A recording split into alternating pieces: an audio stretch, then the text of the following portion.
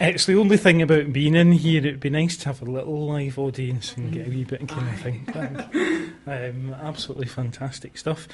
In terms of the writing, you're sitting down and you're kind of doing that.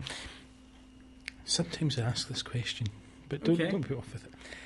Say, for instance, I asked you to look out the window. It's a very panoramic view here. You can see most of the east end of the city, all the way over to kind of Hart Hill and Motherwell and whatnot over that way.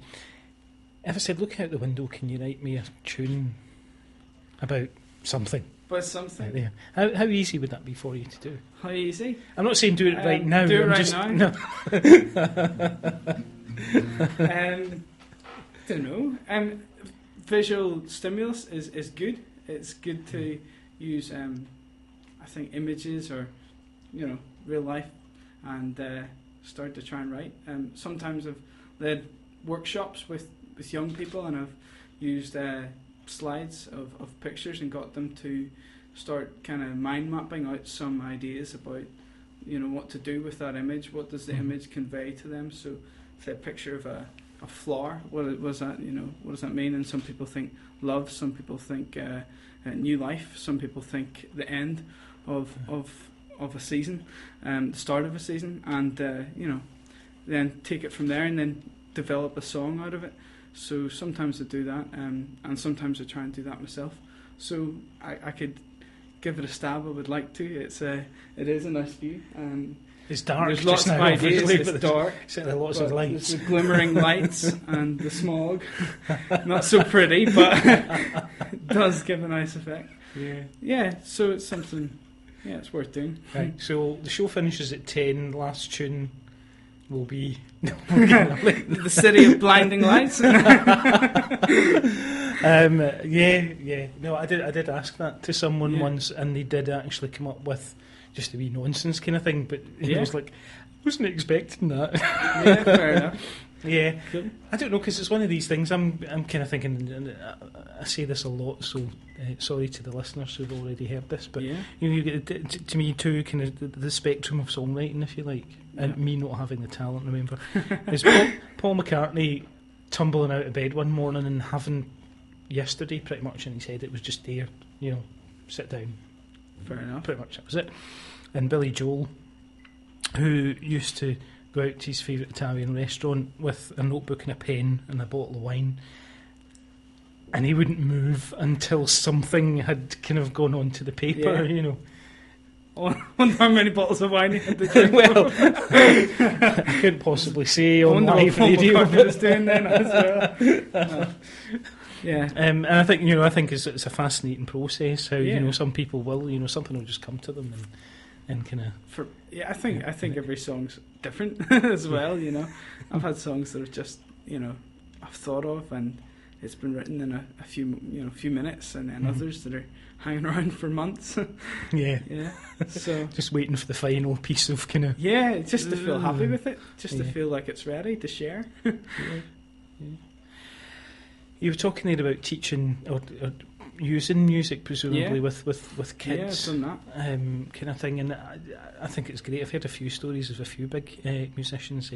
Tommy Sand's been one as well, where he's gone into prison and used music with, in America, so big burly, gang members and whatnot, and he's been able to make them cry eventually because they've been able to get out through song.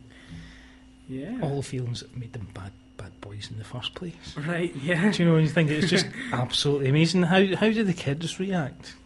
Well, I've done it with young people, like as kind of workshops on songwriting, maybe not music therapy like that, and usually quite well, especially, because most of them turn up because they're already interested, so that's a good starting point.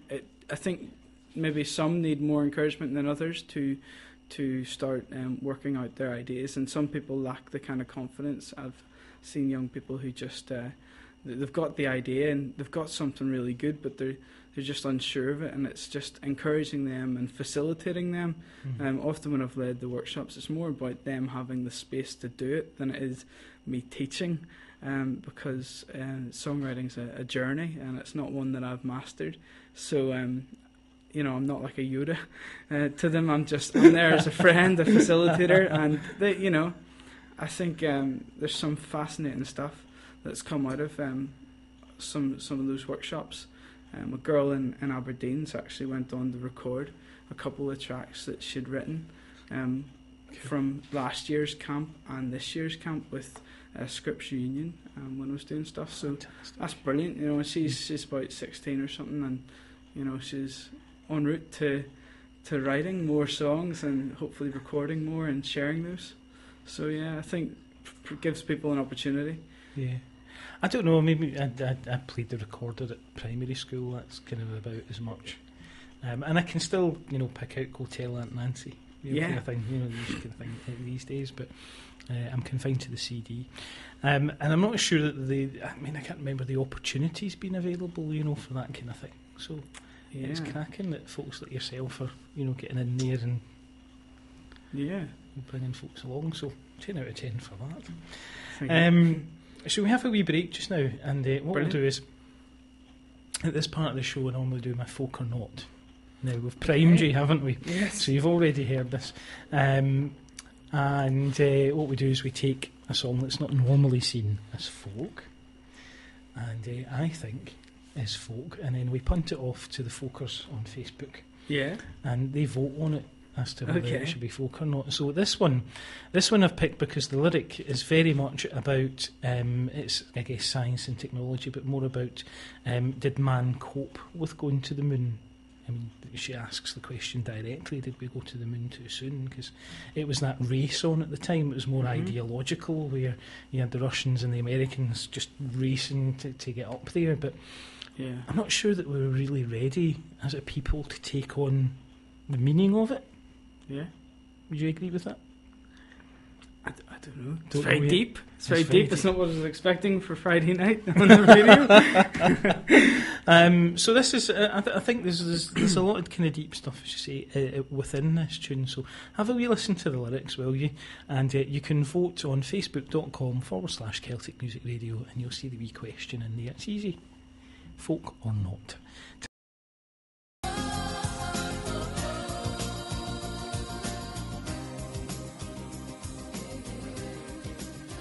Right, we should go to Facebook and see what some of the comments are on this, shall we? So, and I should have been ready there, but we've been too busy gabbing, so you just need to excuse me while I sort this out. Can you fill the gap a wee bit?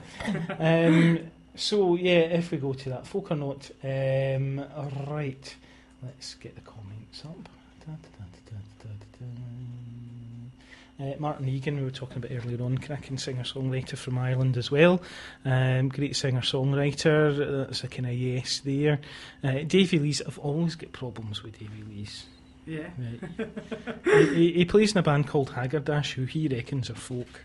Right. They are really, but that's... Anyway, it's no fair, it's not folk, it's a great song. It's folk, Davy. Martin Egan came back with a cracking Louis Armstrong quote. All music is folk, I ain't heard no horse sing. Good on you, Louis. Davy's come back with a Once Saw a Horse Fly. I think that's Disney, isn't it? I don't think Disney... Well, yeah, we'll come back to that. Erin Strachan is saying lots of words, dubious rhymes and deeply political, ecological message. Of course it's folk. That's just what you were saying. That's what I would probably go along those lines. Yeah. It's got something to say. It's folk.